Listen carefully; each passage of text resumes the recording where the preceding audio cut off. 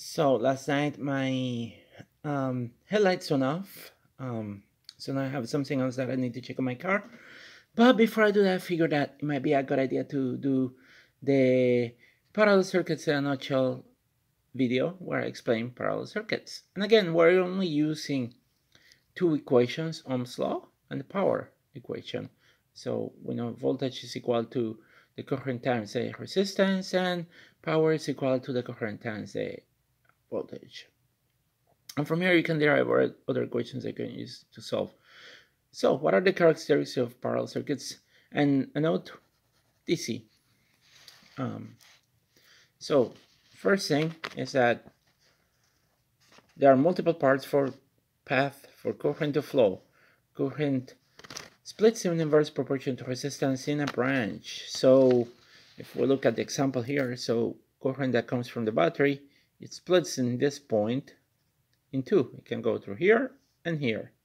So there are multiple paths for current to flow.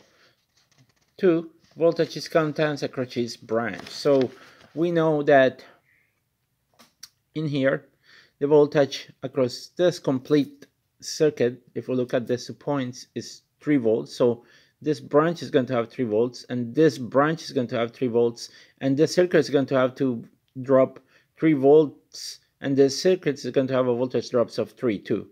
So keep that in mind because that is very important to know. So again, the voltage that is applied to the whole circuit is 3 volts.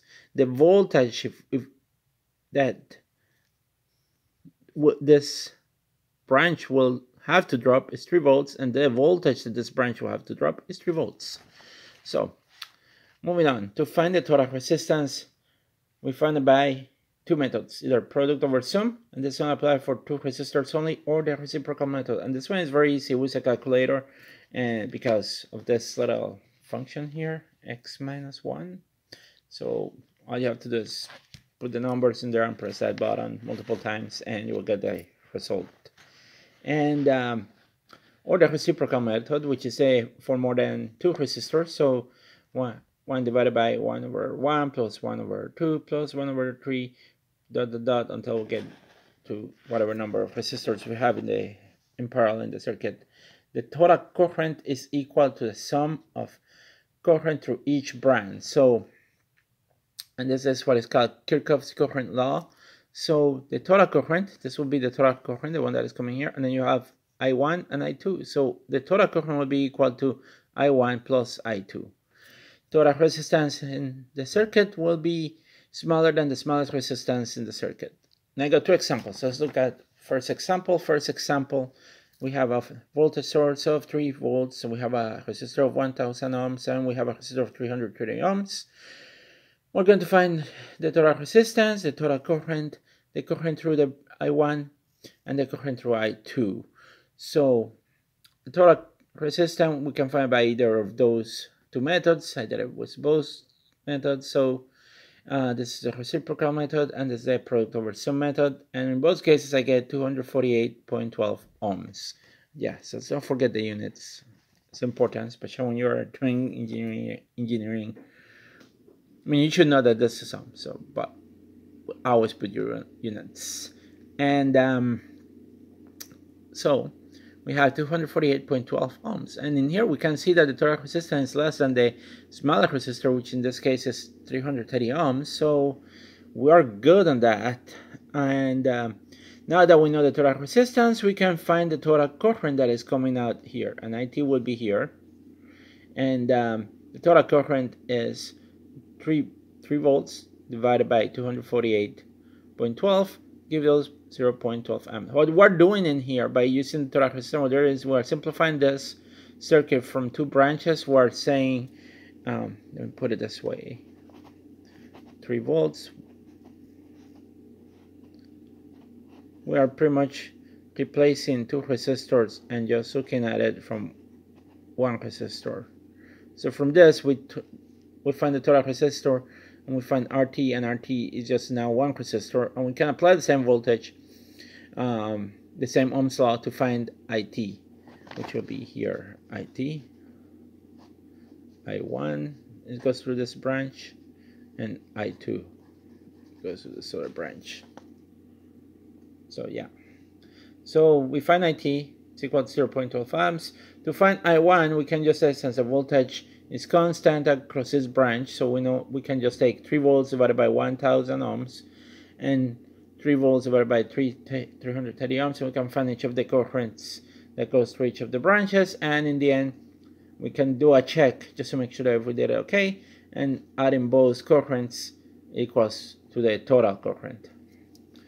Now let's look at another example, because this is an example of 2 resistors. We can do and look at an example of 3 resistors, and again same concept, 3 volts, and we have a resistor of 1000 ohms, and we have a resistor of 330 ohms and a resistor of 220 ohms. And in this case we can use the product over sum, so we use a reciprocal method. We put it in there, we get the result of 116.61 ohms.